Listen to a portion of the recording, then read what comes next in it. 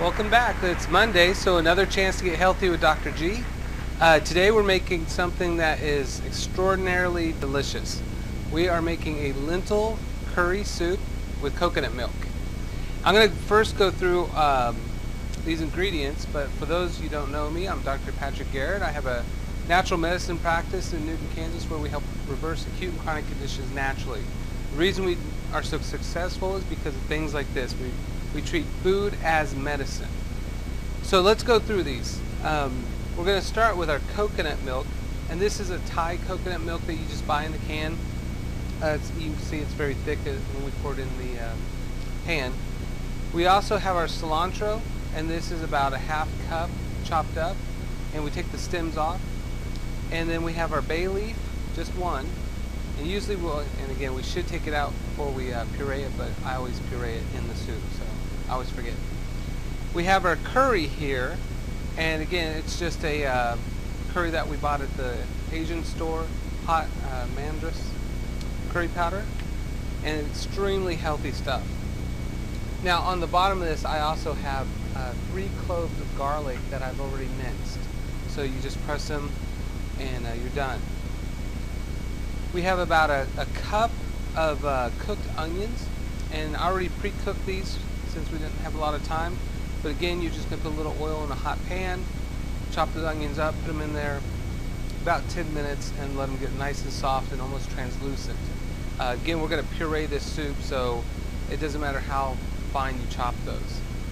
We have about a teaspoon of salt, and then we use a little bit of olive oil. And then our feature here is, I already pre-cooked this about 10 minutes with 4 cups boiling water, 1 cup lentil. And a lentil is just a little lens-sized shaped bean. And, you know, it's extremely healthy. It's like 30% protein. And out of all the beans are good for protein sources, of course, but out of all the beans, lentil is number 3 for protein. And in fact, if you sprout it, it's a complete protein just like beef.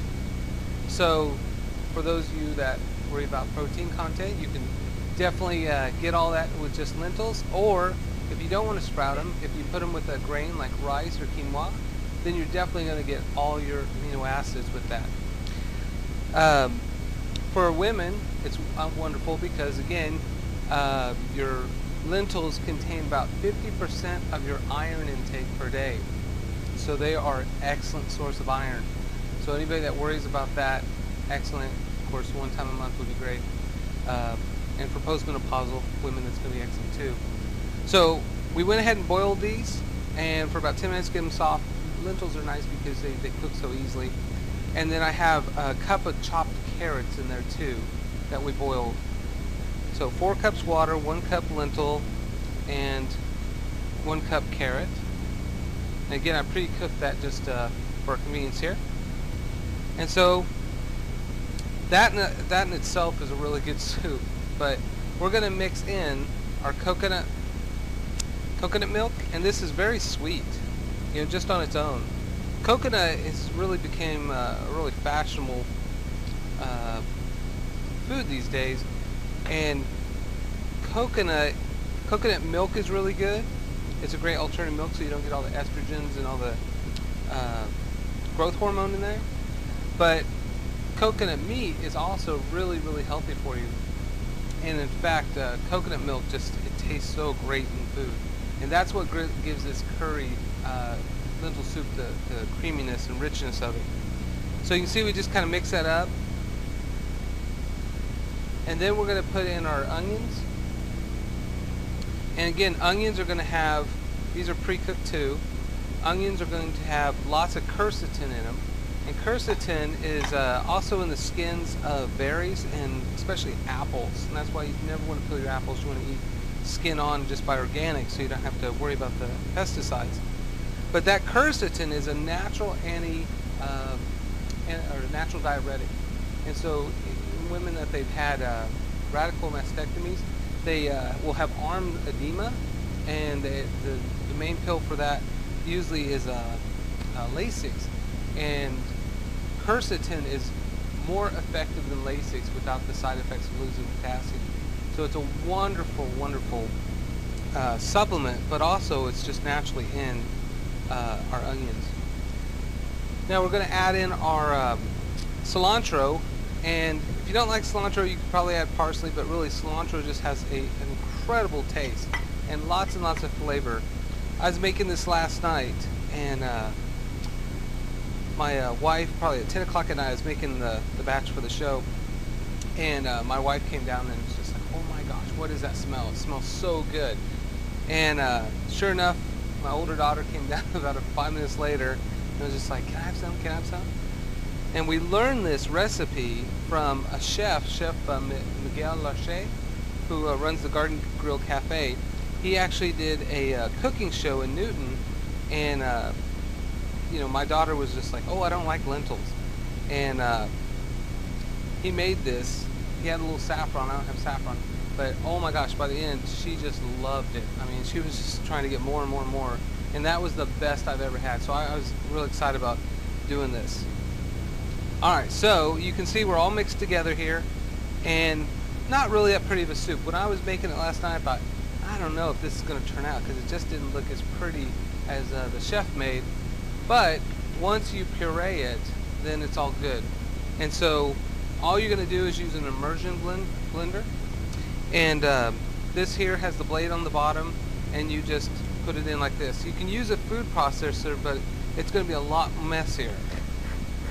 And so we'll try to make it without pureeing me up too. It's a very messy process sometimes. But you're just going to go through that and puree all that up until it has the consistency of, you know, a nice cream soup. Now my wife, she was saying that she likes it actually where they separate the lentils and they puree everything but the lentils and then put the lentils in, so you have different textures to it. And I think that is an excellent idea. This is a wonderful soup, very, very, very healthy for you. And you know, I thought about when we were eating this last night that we could actually put this, you know, they suggest putting on rice, but I really think this would be great, almost like what you do with the hollandaise sauce. I mean, you can put it over chicken, you can put it over fish, definitely over rice. Nice better, we actually made black grain rice and red grain rice for dinner the other night, and this would have been exceptional for that. Again, tons and tons of flavor here. We'll mix that up some more. This whole process maybe will take 20 minutes to cook everything, and about 10 minutes of prep time and pureeing. And of course, I'll finish this up, and then when we come back from break, I'll have the completed product done, and then we can taste it and see what we think. Be back. So, Dr. G, do we get to test it now? Yes. Test fly it? Come on, girls, you got to help. And it's lightly warm. I know last night it was too hot last night. That's and good. I kept making bowls, little cupfuls, and I was actually putting in teacups and just sipping it. And I was folding laundry, so that's what I was doing. Well, you know, this type of thing is great for vegetarians. Yes. Because there's absolutely no beef products of any kind in here. Right. Yeah. Yeah, you know, and that's our oldest here. She, Ellen, decided to go vegetarian, and so we've had to actually, we were probably about 80% vegetarian at home, but we've are trying to make more dishes that are complete, that are for her, and then if we have meat, we just have it on the side. We'll have salmon or something like that. So, yeah, these make it very easy. And a lot of times vegetarians are worried about where am I going to get enough protein? Yeah. But if you think about it, the cow didn't eat meat. You know, if you want to be like a bodybuilder, a lot of times I'll have patients that, you know, they want to bulk up and they're like, oh, how much meat should I eat? It's just like, well, think of a horse. A horse is stronger than anybody, and it just eats hay all day. It eats grasses all day. And so we're not taught this in school, but if you look at something like lentils that's eaten all throughout the world, it's good. You know, that's a staple for most people's diets. They have very, very little meat, and most the healthiest countries in the world, they only consume about, I think 3 to 5 ounces of of actual meat 5 times a month. Wow. And so the staple of protein intake is going to be things like beans and grains, fruits, vegetables, nuts, seeds, berries. Everything has protein in it. Wow. So Ellen, what made you decide you wanted to go vegetarian? Well, I have a friend, and she's been vegetarian since she was 3. She found out what was in a hot dog. And so I realized, I know what's in all these processed meats, but why do I eat them? So I decided to go vegetarian. But now I kind of gave up on that, but like I'll eat vegetarian at home, but not in like other places. Sometimes it's hard because when you go out to eat, or if you're eating at a gathering where other people bring food and things, it's hard because they haven't considered the vegetarian aspect of things. So it's hard to be probably 100% compliant with that. So that's why I decided just to go vegetarian. So she's a flexitarian. A flexitarian, I like that. Yeah. Which is better than most vegetarians that they'll kind of be horrified at the meat industry, so they'll become vegetarian, but they're not doing it for health. They're just doing it to not Make eat meat. a statement, yeah. And so they end up being sugartarians, and they just eat bunches of breads and candy. Okay. There's lots of very unhealthy things that are not meat. Yeah, that's true. That's true. So, yeah, and we're pretty proud of her. How old are you?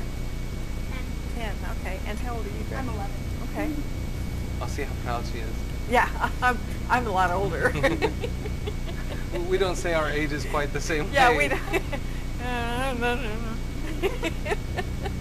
So yeah, and this lentils should be a grain that, or say a bean that you should eat all the time. But especially for people who have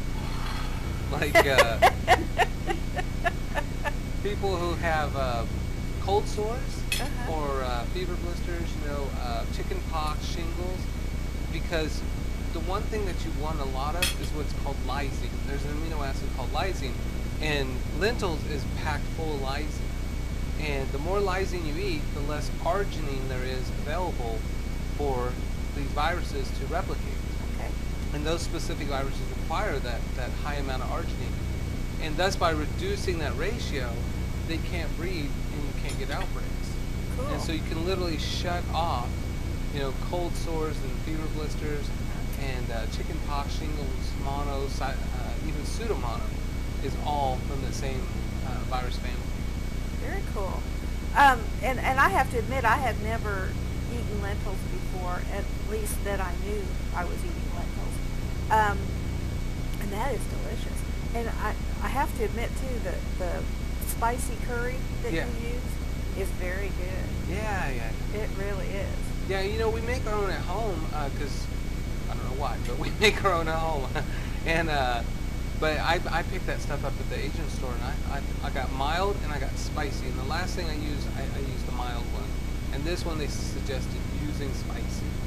And so, yeah, I love that stuff. It's wonderful. And turmeric is a natural COX-2 inhibitor, which means it blocks pain and inflammation naturally.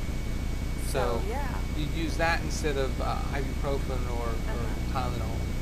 So people who eat this way just generally have less pain and inflammation, and they don't have to worry about pain relievers. Their diet's the pain reliever. How cool. Well, thanks for joining us. It's always a pleasure having you here, and it always smells good when you've been here. Yeah. So we'll be back with KCTU reports with R.J. Dickens, so stay with us.